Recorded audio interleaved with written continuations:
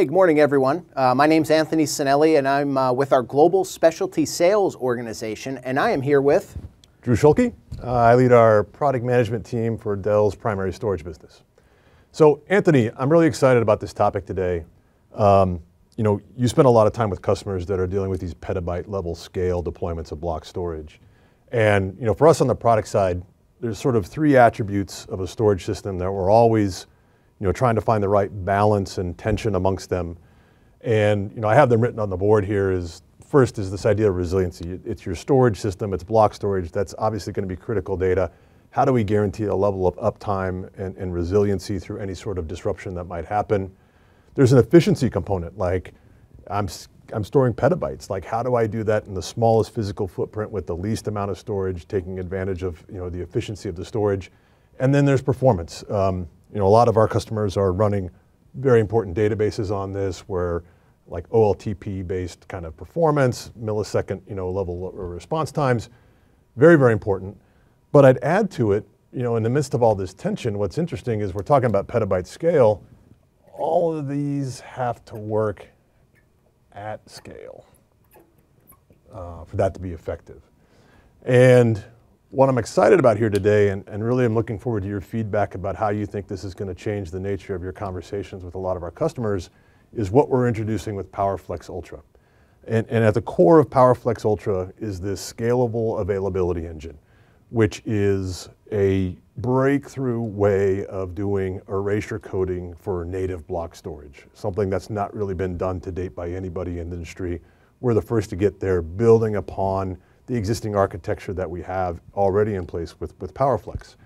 And what's exciting about this is on the resiliency side, because of the way we're doing that erasure coding, we're going to see resiliency numbers getting up to 10 nines, which is an unheard of level of uptime from an industry perspective. On the efficiency side, we're going to see a 3x improvement in the amount of effective capacity per system. And on the performance side, what's great about all this, the heritage that we have in PowerFlex with its scale out, shared nothing architecture, every performance attribute of the system gets better the larger I grow the system. Throughput, IOPS, latency, everything gets better. So we still have that great, linear scaling. So no worries, no compromising, but we're actually going to get greater performance per node. So it's like the best of both worlds. And every node's going to get better, but every time I add a node, I'm going to have very predictable performance.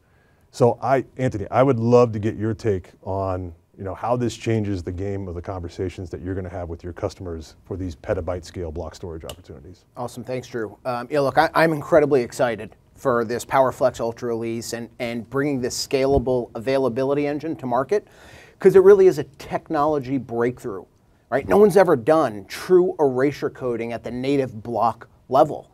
And this is just something that's so unique. And for me, like, technology's awesome, right? Like, I love technology, but it only really matters if it solves a customer problem. And what I'd like to take a minute and do is highlight, like, for these large scale, petabyte scale customers, as they think about solving for resiliency, efficiency, and performance at those larger scales, the problem that we're finding, Drew, is they really only get 2 out of the 3. That's right. And let's look at why and how. So again, today's typical customer, they'll say, all right, I need a storage array. And in that storage array, I've got some of my storage capacity. And they think about, how much capacity do I need? The problem is, with a controller-based storage array, there's really only so much capacity you can fit, right? So you end up with some amount of capacity in this environment.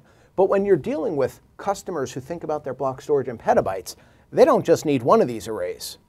They need 2, 5, 10, in some cases 50 or more of these controller-based arrays spread across their data center. And the problem that we have is every one of these arrays represents a silo of data, yep. A silo of capacity. So as they're starting to think about how do they balance across their environment, how do they utilize all that storage, Well, they might have situations where this array is really full, but this array is not. Or this array is not, and this array is full. So in order to take advantage of all that storage, what do? You have to sit here and move data around, migrate it, try to make effective utilization of all that capacity. That requires lots of humans, and that requires lots of risk because now you're taking what you mentioned, core block storage, which typically means it's servicing some of the most important applications in the data center, right, and you're moving it around all over the network. The problem is no one actually does it because of that. So what you end up with is arrays that are highly utilized, arrays that are very low utilized, and when you do that across the data center, you end up in this situation where the amount of storage you've purchased, you're only utilizing a very, very, very small amount of it. So there's tons of waste everywhere. But capacity is only part of what you got to manage. That's right. There's another piece here. There's also performance. Right? So as customers think about how do I manage capacity on an array, they also need to think about what performance envelope am I asking that array to solve. So you might have some arrays that have very little capacity, but are very high in their performance utilization. Or other arrays that are low on capacity and low on performance, or high and vice versa. So you're ending up in the exact same situation where now you're also needing to think about how do I balance my performance requirements across that environment. Again, if you have 1 or 2 arrays, maybe not a big deal. 50? But when you have 50, that's pain, right? That's risk. Now you really need to think about, do I have humans spending their day moving data around in order to balance across my storage environment? Or in real world, you end up doing nothing and you end up with tremendous amounts of waste, tremendous amounts of complexity across the data center. Yeah, and physical sprawl as well. Physical sprawl, absolutely. You think about the ramifications of power, cooling, underutilization, the maintenance costs, the migration, refresh, etc. Controller swaps. I mean, multiply that by 50, it becomes really, really, really problematic. And look, we know how to solve this, right? And with PowerFlex, we've been solving this for years by implementing a true scale-out block storage architecture. And in doing so, I eliminate all these silos, I eliminate all my underutilization, and I now can create a shared pool of block storage that I can manage as a single resource and scale out as I need to, allowing me to drive up my utilization, which reduces cost, reduces power, cooling complexity, everything. Yeah. PowerFlex Ultra takes this and it amps it up by factors of 1,000,000. Because now I'm taking that core value prop that PowerFlex always delivered and using this brand new scalable availability engine with that erasure coding architecture built natively for block storage, I can now take what was that PowerFlex value prop and now I can make it way denser and way more efficient, getting 3x the effective capacity out of the same physical footprint than I had before. I can do that while redefining resiliency because of the erasure-coded architecture and how that can handle multiple failures simultaneously across the cluster. I can now take my resiliency and skyrocket it. And then lastly, as you mentioned, PowerFlex has always been known for its linear scalable performance. Yeah.